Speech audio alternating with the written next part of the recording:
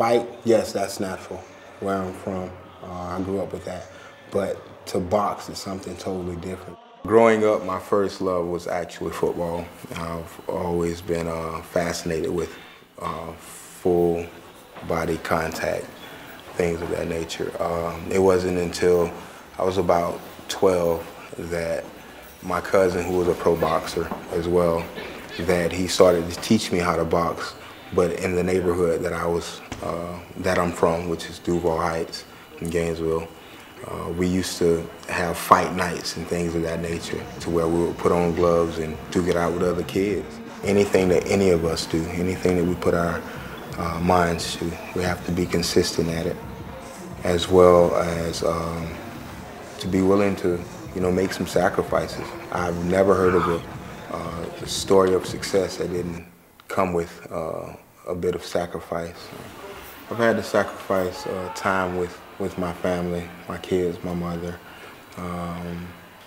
so that I can make my imprint in the industry that I'm in. I had to put my priorities in line and what mattered most to me, so that I can work on my legacy. Once a fight is inked, meaning that the contract is signed, I go back into solitude, so to say.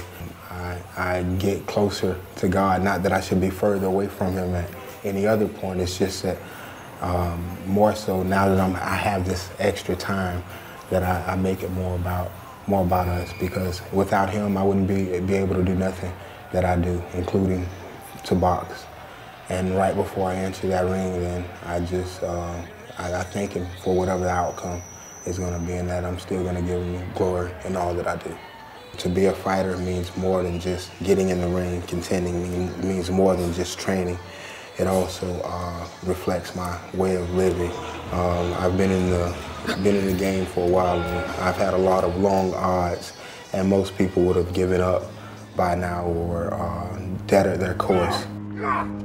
Every road that I've encountered or traveled has helped to shape and mold me into the individual that I am today. Yes, I've had a few run-ins with the law. My cousin stole a car before, and we went joyriding. Not too much joy at the end there, but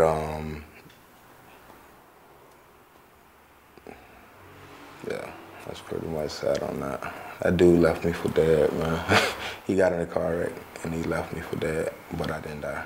So he didn't even check on me. He tried to get me out before he ran from the cops. So, and this is actually the first time that I'm thinking about it again. So excuse me for my delay there. So yeah. But other than that, anybody else that I hung out with was they had to be upstanding, or my mom didn't allow for me to. But we can't pick and choose our relatives, So what impacted my life the most, not to make poor decisions, was my son, my oldest son. His name is Willie Herring III. Just to know that I had to do better for him and to give him a better life than what I had as an individual. Be a better father than my father was to me.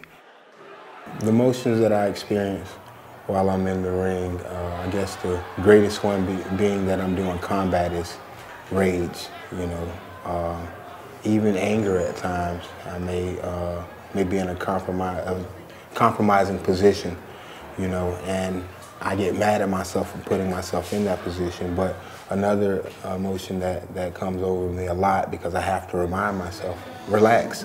So the feeling, the emotion of peace, because the more I relax, the quicker I'll be able to react, to counter, to slip a punch, or what have you. I always knew that I was a person of influence, and by my upbringing, I knew that I wanted to make a positive impact on people. I am a people pleaser in a sense. I love to see individuals laugh, to smile, and for self-betterment for them, and I get joy from that. So that's what impacted or started the movement with me being a personal trainer, fitness coach, and to start my gym, which is the movement. And so just the concept of praising fitness, helping bettering bodies, lives, and bringing the spirituality into it as well, you know, just went along very well with who I am and what I feel like my calling is. 10 years from now, I see the movement being a mega gym, not only just in Orlando, but different cities as well, of like-minded individuals with core values, not only with health and fitness, but wellness as well, and that genuinely seek the best interests for others.